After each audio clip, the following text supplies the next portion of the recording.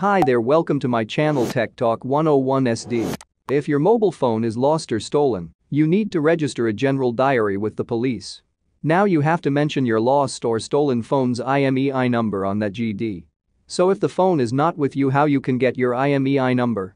First, look for the box. On the back side of the box you will find it. But most of the time we misplace or lose the box also. Then follow these steps. Open the browser on any device like a mobile or computer and log in with the email that was on your phone. Now search for Find My Device and go to the Google site. Here you will see your device. Now if your device is on, you can play sound so you can locate your device. It works if your phone is on silent also.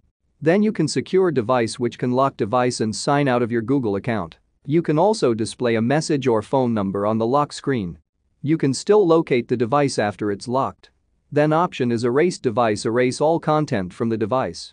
After your device has been erased, you can't locate it. Now click on the IR information icon next to the device pic. It will show device information and your IMEI num over there. Hope this information is helpful to you. Consider subscribing to my channel.